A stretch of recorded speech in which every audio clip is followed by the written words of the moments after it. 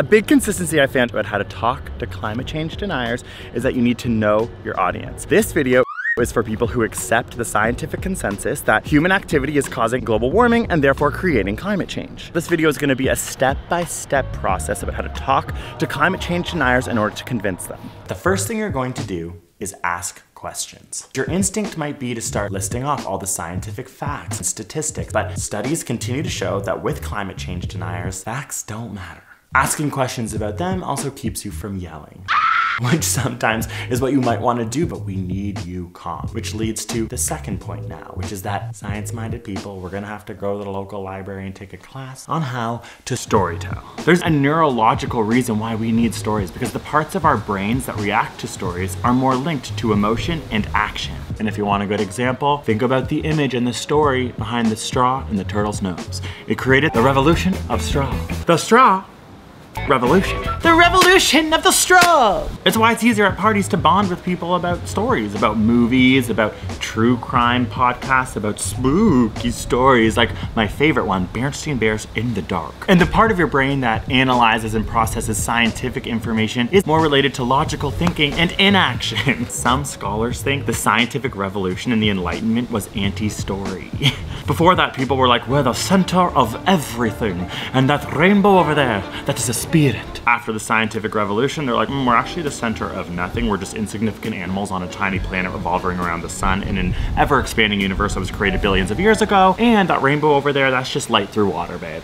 So, here are some stories to keep in your back pocket. The first story I like to bring up all the time is called The Biggest Lie About Climate Change. I made a video about this if you want to get all the detailed information. Essentially, large oil companies were some of the first people to fund scientists to figure out the impacts of what would happen if we released all this CO2 into the atmosphere. They found very early on in the 70s and 80s that it would cause the destruction that it is currently causing right now. They knew that if people found out, they would be regulated and they would lose money. They lied to everyone, including your mom. They planted the seed of climate change denial, and now we are all suffering at the hands of them, and they have billions of dollars, and they need to be sued. And I think that this is a really important angle. I think we can all get on board with the billionaires behind these oil companies being the bad guys in our narrative. There's a great Hollywood movie that you can watch with a climate change denier or tell them to watch, and it's called Deepwater Horizon. It's about the BP oil spill. You got romance, you got dad bods, it's got bad guys, which are the oil execs trying to make billions of dollars while people die and the environment is destroyed. Or maybe in this story, should the bad guy just be the molecule carbon dioxide? Like, I don't know, I'm a little desperate here.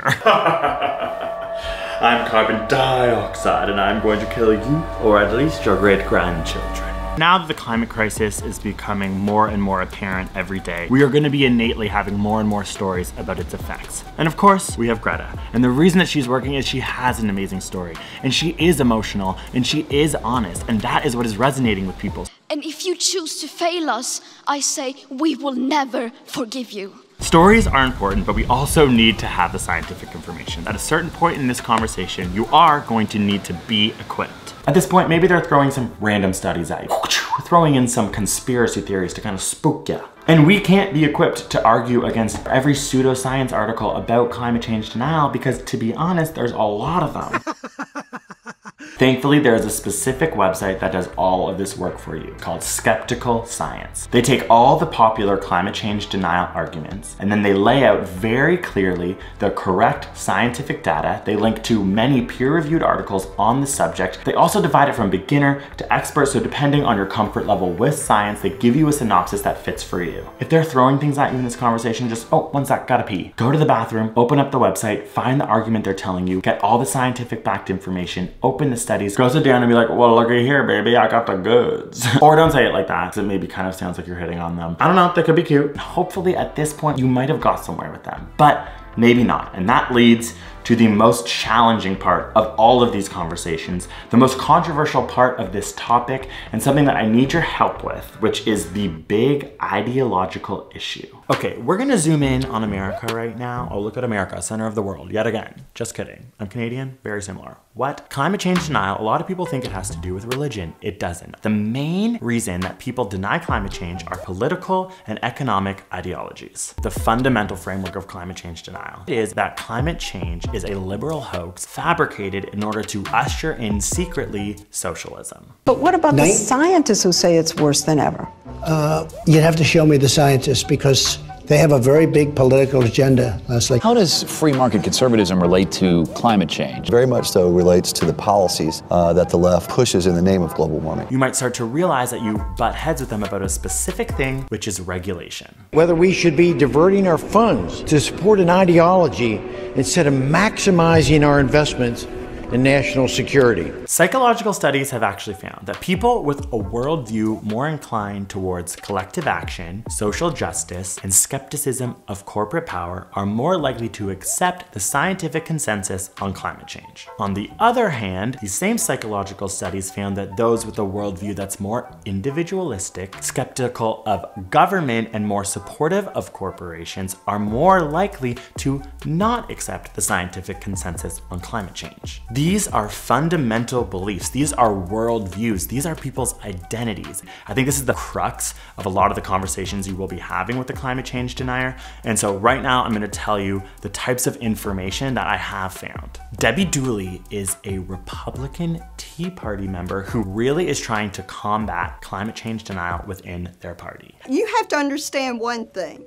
The Republican Party has always been, in the past, a party of conservation. She likes to point out that Richard Nixon created the EPA. Interesting. Each of us all across this great land has a stake in maintaining and improving environmental quality. Ronald Reagan signed the Montreal Protocol, which really helped to fix the big giant hole in our ozone layer.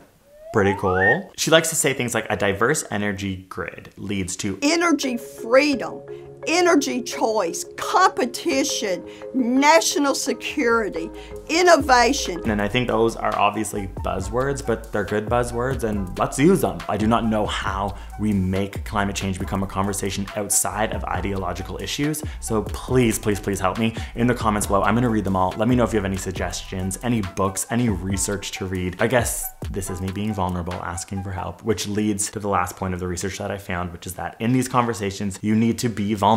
It is important that we talk about kids. I became a science teacher because I love children. When I see kids, I start to think about the climate crisis and what are these kids gonna think when they grow up and look back and think we did nothing, let alone think that we denied what was going on. I can't even imagine what it would be like to be a kid right now. I think we see them screaming at the Fridays for Future marches, and being vulnerable and scared for the next generation could be a powerful tool in these conversations. Then it's up to us as adults to fight for these kids. Climate change isn't gonna happen or not, it's happening. And the way that we react to it and when we react to it is gonna decide how severe this issue is gonna be. We humans are amazing. We make the musical Hamilton. I saw it recently and I was like, how did he do this? We understand the Big Bang. We are brilliant people when we put our minds together. We can figure this out. So thanks for watching and peace.